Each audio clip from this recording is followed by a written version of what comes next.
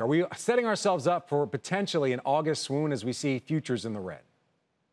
I mean, we could be, Frank, but look, I'd say over the last couple of years, the market really hasn't performed in the way that it typically or historically has. So I don't think we can just automatically say we're going to see that same seasonality come through. The consumer and the job market have been such a strong foundation for the economy, even in the face of signs that tell you we shouldn't be as strong as we are. So I wouldn't say necessarily rely on the fact that August is traditionally weak. I think we need to wait and see what some of this data has coming through. And if we see central banks really start to pull back like we did the Reserve Bank of Australia this morning, that could be another boost for the equity markets. All right, so we see a lot of bullish sentiment out there. I think you're taking a bit of a different take on the markets. With that in mind, what's your WEX word of the day? Yes, so my word of the day is resistant. And I think it shows that the equity markets have really resisted some of these signs that we've seen out there that tell us we probably should be in some type of a mild recession at this point. Obviously, we have the yield curve, and even if we put that aside, look at the rest of the leading economic indicators down 15 months in a row. The M2 money growth, the signs that that's down, I know from a higher level, but still the level that we have seen LEIs, that we've seen money growth come down, we have never seen historically without going into a recession.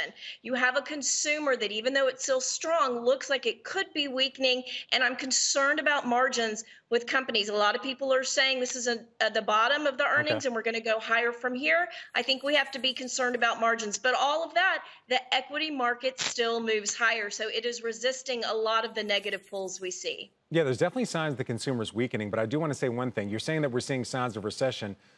One thing that's contrary to that is just low unemployment. Unemployment's remain low. We continue to see a tight labor market. We're even seeing wage growth. How do you see that long term impacting the strength of the consumer and also the markets and companies' earnings as wages move higher?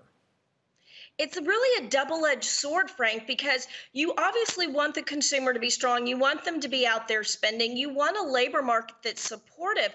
But at the same time, that is telling the Federal Reserve that perhaps the things that they're doing, moving up to a 5.25 on the Fed funds rate, that has not been enough. So does the strength that is holding up the economy right now actually lead to the Fed moving rates higher and pushing us closer and closer to the edge of that cliff? That's one of the concerns that we have.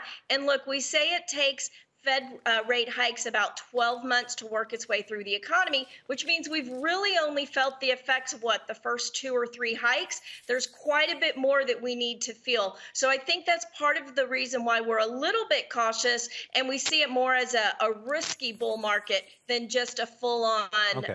up and to the right for the rest of the year. All right, so you're also looking at some tech plays outside of the Magnificent Seven. I think some people would still consider them AI plays. 2 of them, Adobe and Oracle. What do you like about these stocks right now? Yeah, you're right. We're trying to look for plays in the tech space that have relations to AI. Adobe and Oracle, you mentioned obviously the cloud space with Oracle, Adobe bringing AI into their software where you can use voice commands in order to start creating things. It's going to be very helpful. You can see it in other names too. You look at like a Lam Research, that's the same thing, feeding into that AI. These are names that we have been buying because of the valuations and the quality of their earnings. And that's key. You can still have tech exposure, but maybe not pay the high multiples and the high valuations of some of those tech names.